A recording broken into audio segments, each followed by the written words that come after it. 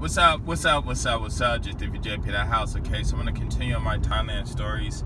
I don't know what number this is, but I'll figure it out.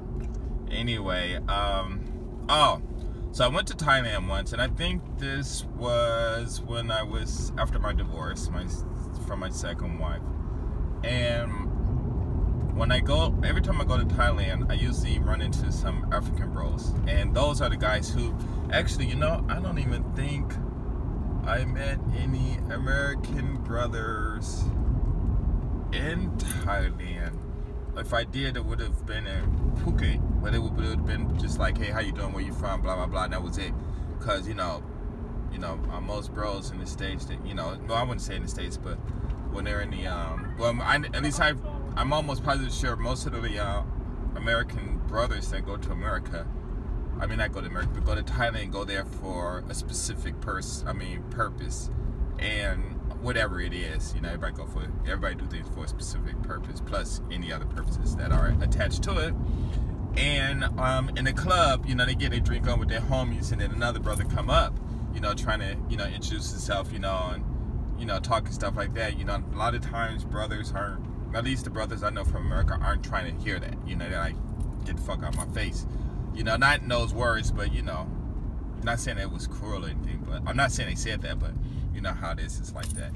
But when I go to clubs in Japan and stuff like, well, when I went to the clubs in not when I went to the clubs, but when I went to Thailand, I would run into these African brothers, and they were cool. They about their own stuff, and doing their own things, but at least I could talk to them. I'll get a good conversation, at least 5 minutes out of it, not like a quick 30 seconds and that's it.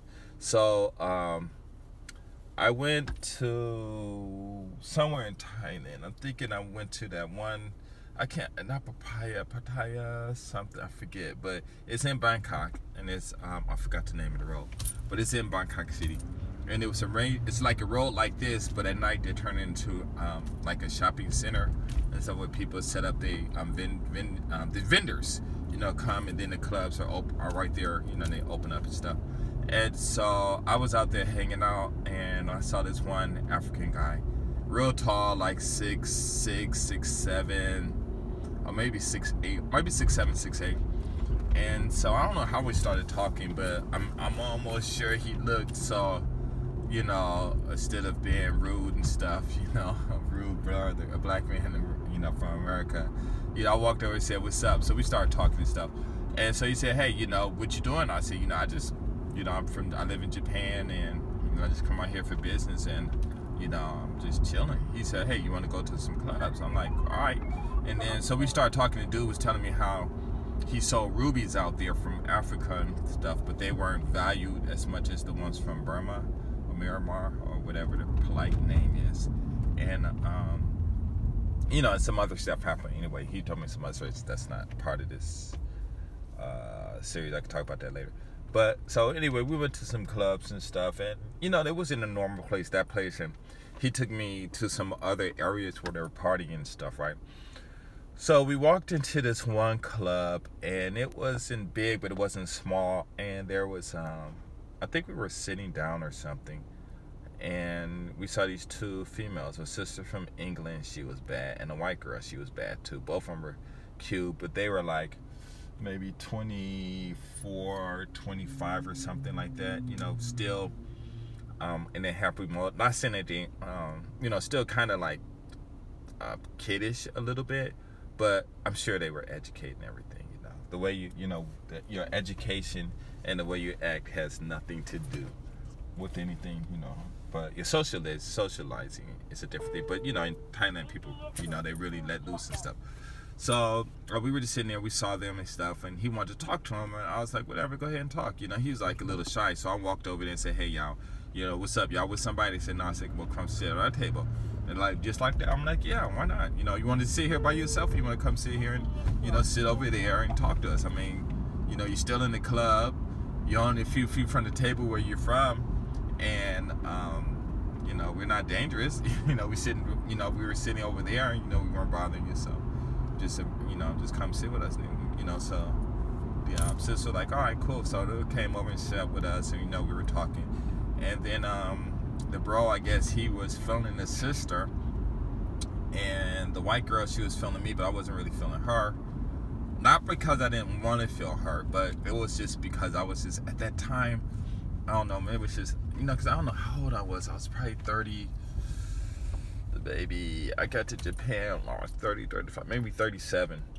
And I wasn't, it wasn't that I didn't want to do anything with her. It wasn't that, but I was just thinking that it would be better, because the night was still young, that I would leave her alone so she can meet someone closer to her own age, So basically, it's just like saving her, hopefully some young guy come along and grab her instead of, her, she'd be with me and stuff, So we're all talking and stuff, and the brother and this, the African brother and the English sister, they hit it off, and they, them two start touching and kissing and stuff, And our girl, she was like, the English girl, she was like, touching me a little bit, wanted to kiss, but I was like, nah, I don't know what I was tripping off of, because I could have just said, yeah, I took her home, and bam, that would have been it.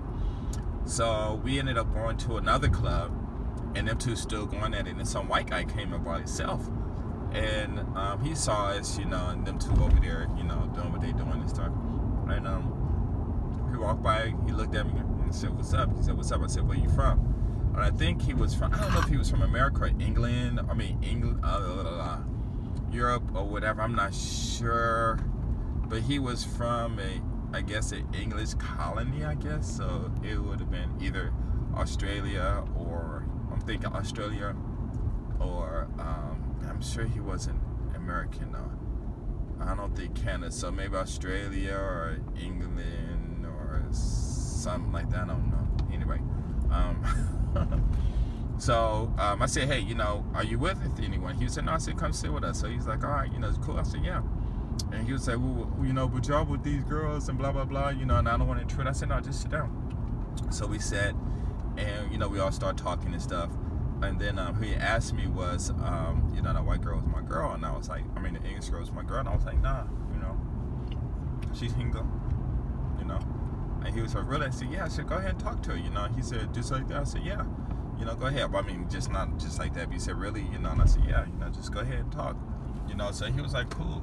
So them two started talking, and I guess she was ready to go. And them two started touching and stuff and kissing, and I'm just sitting there, I've got two people on both sides of me, two couple on both sides of me, making out and stuff. So then we left and went to another bar and started drinking some more and stuff. And then all of a sudden, the white girl told her friend, like, I'm out, So them two, the white couple, they bounced and stuff, And so it was just us three blacks, and we were just all hanging out and stuff, And so I'm getting tired, because like 4 in the morning or 5 in the morning or 6 in the morning or whatever. And I said, well, I'm going to go home, And I was like, no, wait, let's go to another club. So I ended up staying out for another hour or so. And I'm like, I'm going home. And then they was like, and I'm like, why don't you guys just go to a hotel or something, But she didn't want to go back to her place, because I think her friend took the white guy to where they were staying. And brother, he didn't want to go back to his place because he had a roommate also. So I'm like, well, just get a hotel, but they didn't want to do that. And I'm like, whatever. So then they said, well, can we stay in your room? And I'm like, what the hell y'all want to stay in my room for? You know what I'm saying? They said, come on, And I'm like, okay, fine. Should we sleep on the floor? I said, no, it's okay. My bed is big enough. So we all went back to my room, and I don't know, maybe I ordered some food or something. I'm not sure. And so we all got in bed together. This is how we got in bed. It was funny, right? So I'm sleeping on one end. The girl sleep on the other end. And the African dude, he's sitting asleep in between us. And he just do all long and stuff. And the bed was, I guess it was massively big because he was able to fit in. Because it was really big, though. And so, I'm like, why are you sleeping in the middle? He's like, well, this. I'm like, listen, man, I ain't trying to mess with this girl and stuff, but just let her sleep in the middle. I don't want to be sleeping next to you. No, we're not gonna do anything and blah blah blah and all this stuff. And of course, I know you're lying and stuff, I like whatever. So we all got in bed, but like I said, the bed was big. It was spacious, so it wasn't like he was on top of me. It was at least about a good 12 inches between me and him for sure. And when we all started laying and shit, then I'm sure it was 12 inches between her and him, or probably even more because she was smaller. And so I just crashed out and went to sleep. And I woke up the next day, and I guess she just bounced. Me and him hung out for a little. I mean, you know, I took a shower and stuff, and he just how he was, and he just went on. We went out and just walking around and stuff in the morning, and then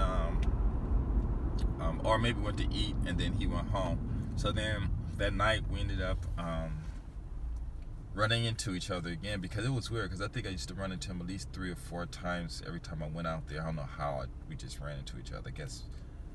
And it was weird because we didn't really run into each other in the clubs. It was like on the streets, so I don't know how that happened. And so we ran into each other the next night and stuff, and I was like, oh man, last night was fun. He said, man, why didn't you sleep with that white girl? You know, she was really feeling you. And I said, I know, but I don't know, you know, because my first wife, she kind of did it for me, for white girls and stuff like that. Not that she was bad or anything, but she wasn't actually the last one I was with. I was in the military. There was 2 more that I did mess with and stuff. But, you know, it was, I don't know why. It was just more that maybe they were feeling me and I was just too nice to say no or something like that. So, he was like, yeah, we went to sleep and we ended up doing it and doing this and that and stuff. And we surprised you didn't wake up. We thought you were going to wake up and stuff. And I was like, no, why am I going to wake up? And even if y'all were doing something, I don't care, you know, because I really didn't care, you know. And he was just telling me it was like did it like two times or something like that. And she was like making noise and stuff. And he kept putting his hand over her mouth and stuff. I was laughing. He said, we can't believe you didn't wake up. You didn't wake up. And I'm like, whatever, man. I mean, even if I did wake up, what am I supposed to do? You know, I'm not going to jump in and stuff. I don't care, you know. So that was funny, though. But, yeah, it was interesting, though. And then I think after that we went out and we was, you know, just hanging out and stuff. And I think we hung out till like about 1 or something at night.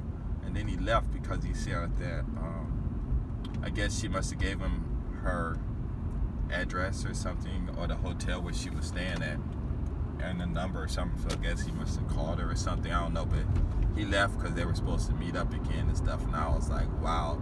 But I ain't gonna lie, both of them women were fine. That sister was bad though, because I don't know, because I haven't actually dated an English woman. I don't think I've actually spoken to one for any length of time. But that night that we all hung out and the conversation that we had, it was really fun. And it was weird because she was like, I mean, like, you know, when you hear from, well, that was a long time ago, but anyway, it was weird because she was like game, you know what I'm saying? And I was like, wow. So, you know, I was thinking, you know, wow, the women are like that and stuff like that. But then later on, I started thinking, maybe, you know, it's just because she just, you know, just meeting some new people and stuff, you know, because I could have easily been with her, you know. Actually, that's what I did, too. I said, hey, you know, because what it was interesting, because this is what happened. When we all hung out, the brother wasn't really interested in the sister at all, you know. And I had a little interest in her, but I wasn't, like I said, when I go to Thailand, I don't go there. Well, I mean, if you guys don't know, I don't go there to have sex or anything like that. So, what happened was, when I went there, I was talking to her, and she was really interested in me. I guess maybe because I was American or something.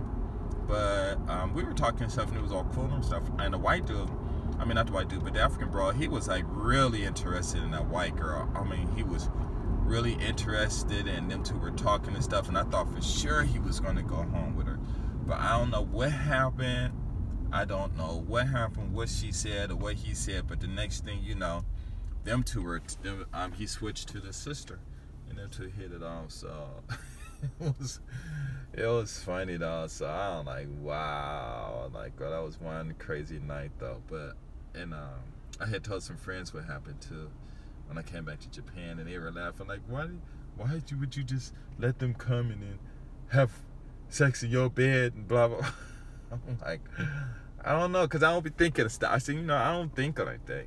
Like, I didn't grow up, having sex, until I was 20.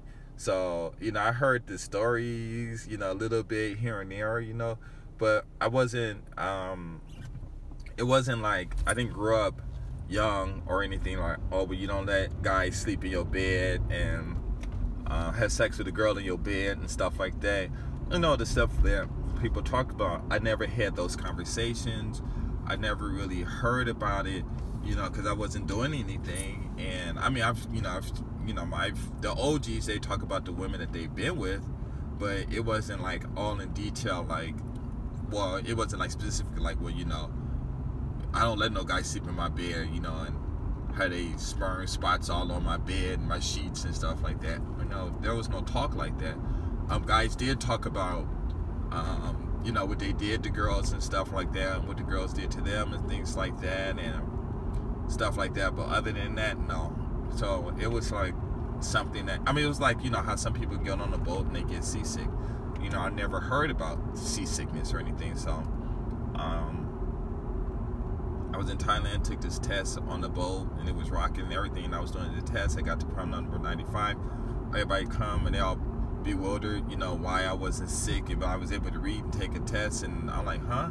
And then as soon as they said something like that, 5 minutes later, I started getting sick, and I was mad because I'm like, why you guys, I just got mad at them. But so I didn't know about those things, and I'm really, maybe ignorant or simple or something like that, because a lot of stuff that a lot of people generally might know, I didn't know, or at least a group of people that I hung out with, they know about those things. I didn't know, so I didn't really care and stuff, and I didn't care. So, but anyway, it was really interesting. I always think about that. But that dude was, he was really cool, really cool. But that's it. I'm out. Peace.